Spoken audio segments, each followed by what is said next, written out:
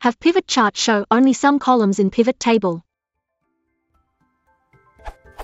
I have a data table. In the table I have some dollar amounts. I also have formulas that use lookups to group these dollar amounts into groups in the data itself. I then have a pivot table where my row field is the dollar group. And, in the values I show both the percent of rows in each group and also the number of rows in each group.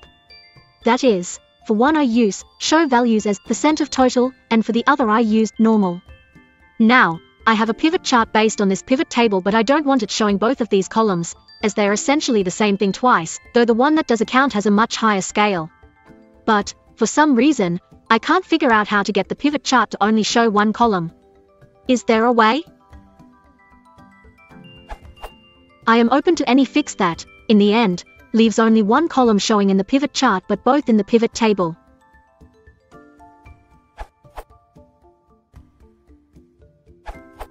A pivot chart shows all data in the pivot table.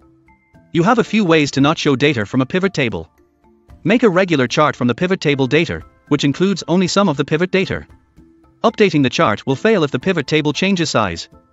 Hide the unwanted series in the pivot chart, no markers and lines, or no borders and fills. Exclude the unwanted data from the pivot table. Make a second pivot table with just the data you want to show in the chart.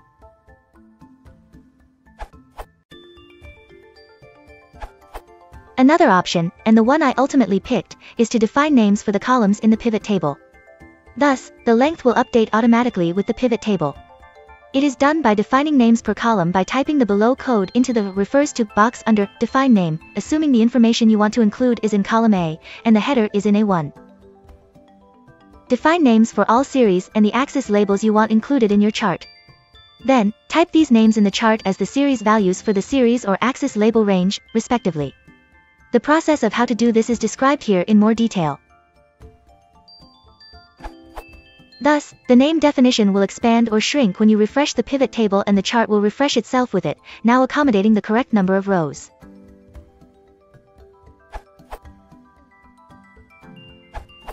It doesn't look like this topic has been addressed recently on forums, but a workaround I found was to format the unwanted series in the pivot chart to 1, have 100% overlap, 2, no fill, and 3, no outline. That resulted in the appearance of removing the unwanted series while still maintaining the data link. I'm using Excel 2013.